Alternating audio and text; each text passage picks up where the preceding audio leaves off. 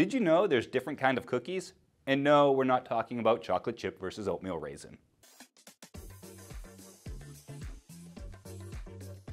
Cookies aren't sweet treats, but packets of data on a computer that store information about a user's activity on a website. You probably encounter cookies every day. For instance, if you go to a website to check the weather, you'll probably type in your zip code. The site will use cookies to save that information, so the next time you check the weather, it will already know your zip code. Cookies primarily fall into one of two main categories, first party or third party, which we'll explore in this video. Cookies serve a necessary function in the modern internet, but not all cookies are created equal. For instance, many companies like Google are planning to turn away from third-party cookies, which you can read more about in the link above or in the description below.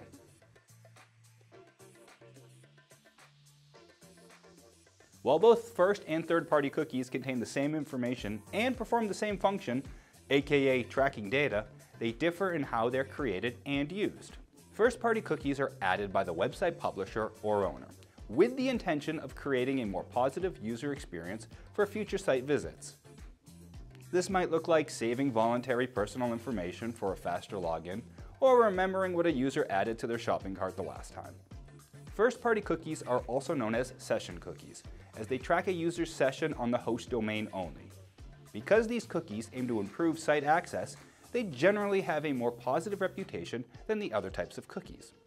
Third-party cookies, as the name suggests, come from servers or domains different from the one the user is visiting. Third parties place these cookies onto the user's device through websites with scripts that load the third party's code, usually for advertising purposes or enabling third-party services. Third-party cookies, also called persistent cookies, remain on a website until an admin takes them down, although users can disable cookie tracking on their browsers as well. These cookies won't necessarily infect a computer with malware, but users should know which type a website uses. Third-party cookies get a particularly bad rap, as marketers mainly use them for advertising purposes. As regulators and consumers alike apply pressure to protect online privacy, large companies are blocking third-party cookies on their websites.